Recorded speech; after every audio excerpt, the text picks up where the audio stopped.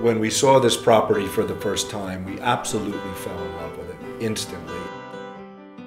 I mean, the views, to be able to see 50 miles the way we do. So we dreamed if we could ever have a home there, it would be amazing. So it was a 3-year project, and we really loved every minute.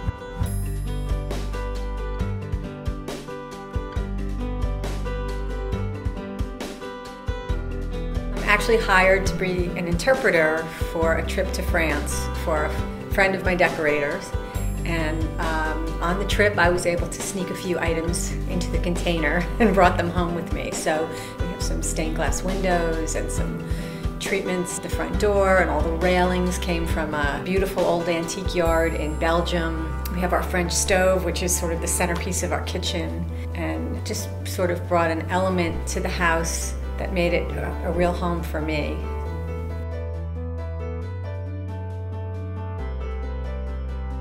Well, I didn't start out as a great cook, but when I designed this kitchen, it allowed me to become a great cook because of the way it's laid out and because everybody can be in the kitchen with me when I'm cooking.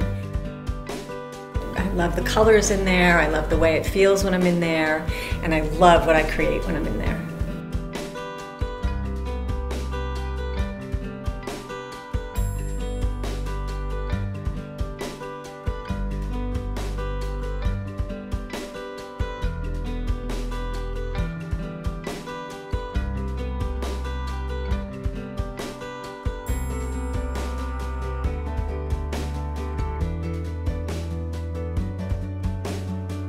So every morning when the weather permits, the terrace is our place that we go to. We have our coffee, and quite often at the end of the day we meet there again with a glass of wine, and it's our sanctuary, it's our spot. Yeah.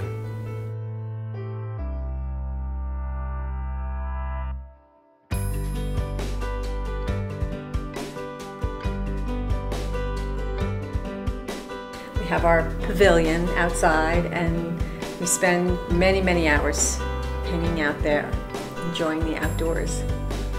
And with that beautiful view, especially with the hot air balloons, they all launch right in front of us. We see 20, 30 towns fireworks on the 4th of July.